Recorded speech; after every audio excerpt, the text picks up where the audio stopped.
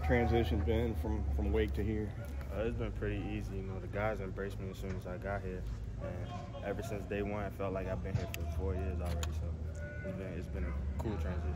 How similar or different is the system from what you had at Wake?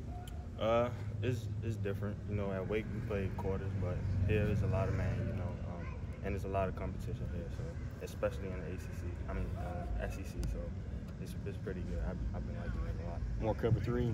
Yeah. How do you like that Husky position now that you're kind of stepping in and moving to there? Yeah, I'm getting comfortable with it. You know, taking each rep, taking day by day. So you know, it's still a transition that I got to make, but I'm still working on it. What's the biggest difference? Obviously, it's two different positions, but between that and an outside corner. I would say the Husky position. You know, you're in the box more. Make a lot of more tackles on the outside rather than outside. So. Is that something you kind of pride yourself in, as being a hard-hitting tackle? Yes, sir. Yes, I do.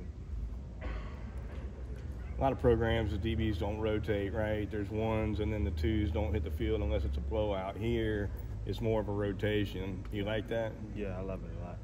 I love it a lot. Yeah. What do you like about it? You know, when your number get called, you know, during the preparation, leading through that week, you know, you got to be focused, mentally focused, and stay locked in. You know, you'll never know when your number get called. So that's what I kind of approach my game as. You know, staying locked in whenever my number get called.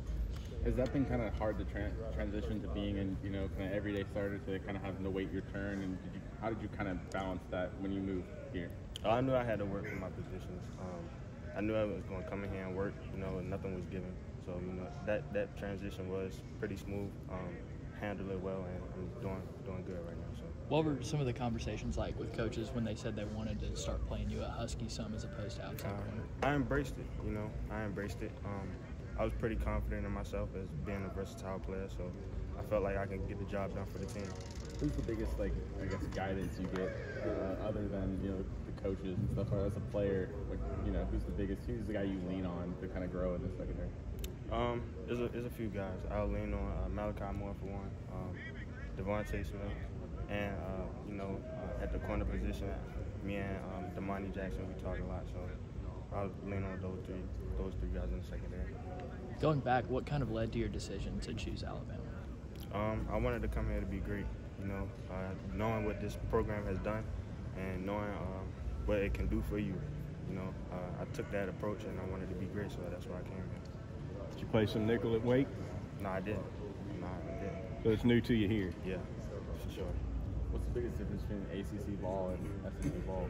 It's more up-tempo for sure, and the SEC. Yeah.